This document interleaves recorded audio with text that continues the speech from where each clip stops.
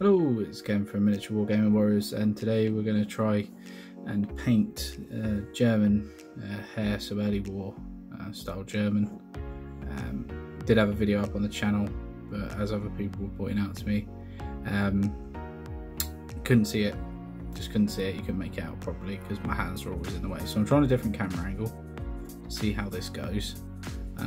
So yeah, I've stripped the model and I've resprayed it in Wraithbone. So the first colour we're going to go with is Guilliman Flesh. So yeah, this is a whole new camera angle for me, and I'm trying something a bit different as well this time. I'm going to record some audio after I've done the video, so I'm going to be talking you through it. So yeah, I'm just going through now with the Guilliman Flesh. I'm just aiming to get around their face and around obviously around the back of the neck. And you've also got his hands as well, but it can be quite challenging sometimes with this contrast paint. It does flow really nicely, don't get me wrong, but you can sometimes, if you're not concentrating, put too much on the brush and end up having big pools where you don't want it to. I'm finding realistically I use two types of different brushes. So I use one which is the one I'm using now, which is this blue one. Quite long, it's got quite a long bristle to it, so it still has quite a nice bit amount of paint. And I also use like a small detail brush. Later on in the tutorial I end up using a couple of different ones, just trying a couple of different brushes out. I'll point that out when I get there, but yeah, for now we're just literally going through the Guilliman Flesh. So I choose Guilliman Flesh really because over the other types, because it's more of a European style. I've said it in some of my other videos. Like when I start doing Koreans and stuff like that, I'll have to try and play with the flesh tone colours, because I've got all the contrast paints, but it's just playing with the colours to try and match what it should be like to what you can get it to near as you can. Because I know that this uniform colour is not really the most, well, it's not the most accurate colour, you know. Some people prefer their models to be perfectly accurate when it comes to colour, but I'm not overly fussed. I don't really mind. I don't mind having an army as long as it looks nice and it's got some paint on it. I'm not fussed, but I have tried with this one because I have stripped it obviously to get it a bit better. But there's certain positions, like I've got the camera facing in front of me, literally sat in front of me. While I'm painting, my hands are having to go around it and hold it in position. And there's certain angles that you just can't do on camera. Like now I'm having to tilt the model up this way because I'm having to try and get into it, and you'll notice a few times I might accidentally clip the camera, but it's just what it is. It's like now, just is what it is, like I say. But yeah, it's not too bad. Everything's going quite well with the contrast videos. I can't moan about it. Everyone seems to be enjoying them. All the videos I've had up till now, everyone's enjoyed them quite a lot. So yeah, let's get on to the next colour. So now I'm moving on to Black Templar for the boots. Going up to like knee height boots with these. Before I didn't really check the model out properly. I did it in two different colours, which I thought they had shoes with like these gaiter things like the Americans did, but now looking back on it now, looking at the model in better detail, it does actually look like they are like the jack boots, as the British would nickname them. So I've gone in with Black Templar. Great colour, Black Templar. Really is good for blacks in general. It is well, I think it's like Games Workshop do Nolan Oil and that stuff is amazing, don't get me wrong, but just for getting one coat down of black and highlighting it at the same time, gets in all the recesses. I think it works so well. I can't moan at all, to be honest. It's one of these must-have colours, I think, if you were going to do the contrast side of things. The Black Templar, it seems to be very popular as well, because a lot of shops I go into, and a lot of people say when it was first come out that, you know, that's the one that they struggled to get hold of the most, the Black Templar. And to be honest with you, it's the one I've probably used the most as well. Like a side note sort of thing, it's like for my 40k stuff, black is just a lovely colour that I used quite a lot of the time for like weapons and things like that, so that's why it gets such a heavy use, but it does leave a really nice finish once it's dried. So I'm still painting the boots at the minute. It's pretty much all the black detail. You've got a couple of straps as well to get done on the back of the blanket roll. There's the black there. You've also got the black for the webbing, and you've got the black around the rifle sling, which I'll do a bit later on in the video, because nothing's perfect. I do forget things now, every now and then it does happen. Right, so now I've moved on to starting like the belt and the webbing. I've changed my brush up. Basically, I've put an army painter brush on, which I wish I didn't now. To be honest with you, I wish I'd stuck with the two brushes that I'd known, because I wasn't getting enough paint where I wanted it, and I couldn't control it how I wanted it. As you can see, it's quite sloppy. So I'm not overly happy with it. The application of what I was doing here. So what I've had to do afterwards is I've had to go back and neaten up with like a base colour to go over it, which is really annoying because I wouldn't have had to do that if I used the normal brush that I would have used as standard. But you can see, like, trying to get used to this camera angle, I'm having to hold it, but I'm just going around the webbing straps at the minute and then just trying to do the front webbing bits. Yeah, the focus on the camera, I'm just trying to learn how to film in this new camera angle, so I'm not showing you my hands constantly. But yeah, I'm just trying to work everything out. But yeah, I'll catch you once I start on the next colour.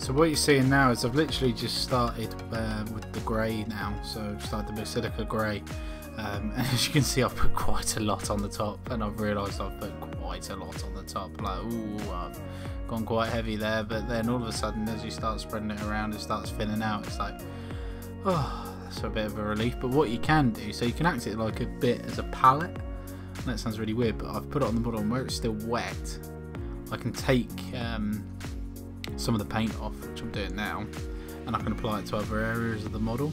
So I want the rifle and that to be, the metal parts anyway, to be coloured in the same bit of paint. So I've taken some off of it, and I just keep taking a little bit more off, and I think to myself, oh, what could I do with that extra? Could I pop it somewhere else? But I'm just like literally trying to think to myself, what is going on? And then I have the great idea of, should I just do a grey for the trousers? Let's just do it. Let's use the grey. So start applying the grey to the trousers, Basilica grey,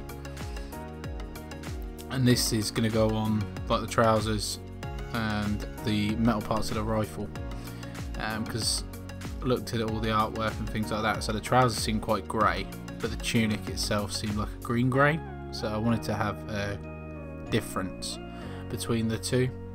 I didn't want to just have the same colour, because like with the first model I did, it was all green grey, and I don't think it worked properly anyway. So I've decided to go with just the grey for the trousers and work that in. So yeah, I shall see you after I've finished painting all the grey, and I'll see you on the next colour.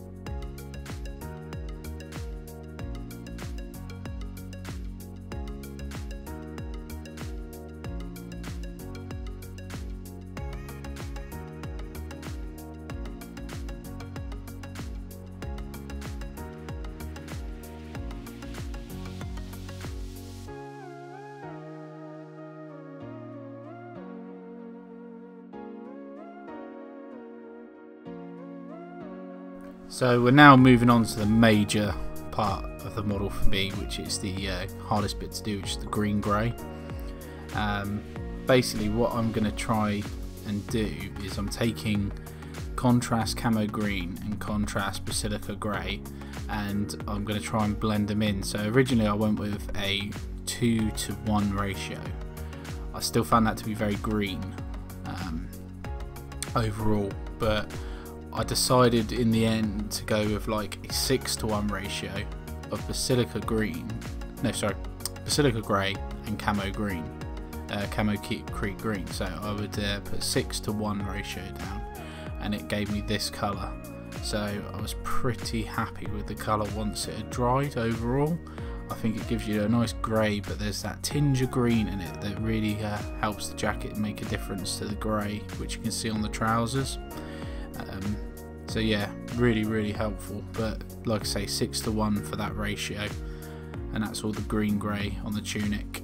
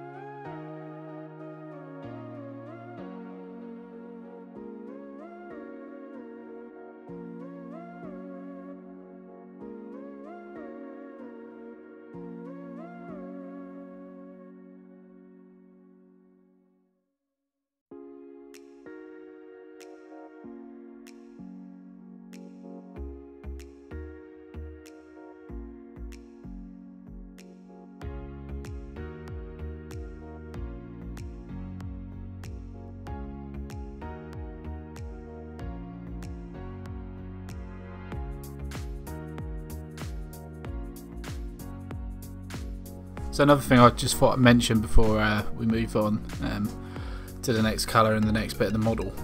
The jacket realistically is probably the nearest I think I'm going to get to actually getting it to what I need it to be. So the German's uniform colour wise, once it's dried it does go more grey, but yeah, I am really happy with the colour, and like I say, I'd be happy to do my Germans in it, but it's up to everyone. You know, you can don't have to use these methods. You don't have to use the same colour scheme. They're just there as a reference for people that are new to paints, want to try something a little bit different maybe. And it's there, it's out there, so people can have a go if they want to. So now we're moving on to the next part of the model, and as you can see, most of the model is, it's got some paint on it. So I'm going to do the bread bag in this, the canteen, and also like the wooden part of the handle on the entrenching tool. I've done a bit of a contrast mix up again because I've tried to make it like a khaki colour, a khaki sort of green. So I've got I think it's Argos Dunes or something, it's Argos Dunes maybe, and Creed Camo. So I've done 5 parts Argos Dunes, 1 part Creed Camo for the first attempt, and yeah, that worked alright, but it didn't get it to where I wanted, so I ended up going about 8 parts Argos Dunes to 1 part Creed Camo, so it just gives it a little bit of a green tinge, and once it's dry it does look really nice, a really nice khaki colour. So yeah, I then decided to move on to like giving the water bottle a go. So for that I use Garganther, that's the one. But I paint the whole water bottle because obviously the top part of the water bottle is a black, so I just paint the whole thing brown. You can leave it like this if you want, but for more realism you could paint over it black, which I do at the end in the final mix up. And then after that I go along and I paint the handle with wildwood, so nice dark wood colour. From there I just go straight onto Argos Dunes for the bedroll. I think it's quite a nice colour for the actual bedroll itself. It might not be the right colour historically wise, they might have used a brown blanket for example, but I think that colour is quite a nice contrast to the other colours on the model already. So yeah, I decided to go with that, and then we start moving on to like the weapons part of the model. So start off with snakebite leather for the rifle stock. So for the wood, which I do with all my wood models for World War II, the rifle is this snakebite leather because it does look really nice once it's dry. Make sure to get both sides of the rifle. It's not too much of a drama if you see where his hand is on the model. If you miss on the far side the actual snakebite leather, because you can't really see it, but you just want to make sure you get into all the little recesses underneath there, and you've also got underneath by the hands, you've got to be careful and make sure you try and get all the little bits that you think you might miss. I go along with the rifle, so I take my time with this bit quite a bit, but after I've done this I move on to put in some grey, silica grey, on the actual metal parts of the rifle itself.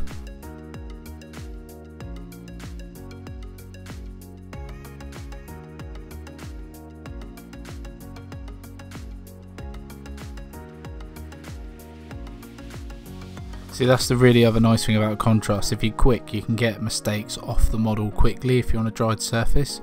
So like there, I just accidentally put some of the brown onto the jacket, and I've managed to wipe it off really quick with my fingers. But what you can do, you can see that there's some brown already on there, on the just above the bedroll. I haven't been able to get that off, so I'll just go over that with the base paint, and then I'll just correct it with the colour afterwards. So yeah, I'm going in with the black Templar again, just for the webbing strap on the rifle, so the sling, sorry, I should say the sling on the rifle. I'm going back in with that to paint that black, because again I could have gone with like I've done with the Americans, but I think black would be a bit more going with the German, because like his webbing straps are like black leather, so I'm going to paint it black. It's just my model, it's the choice that I want to make with it.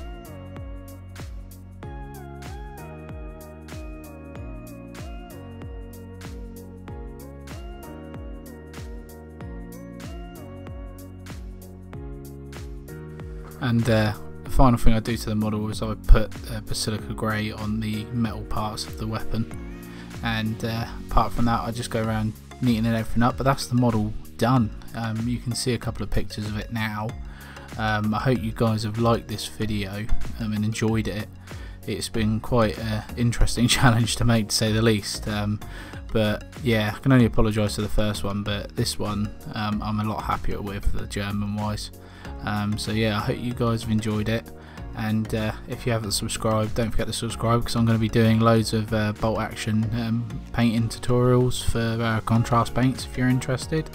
And thanks for watching, and I'll see you again soon.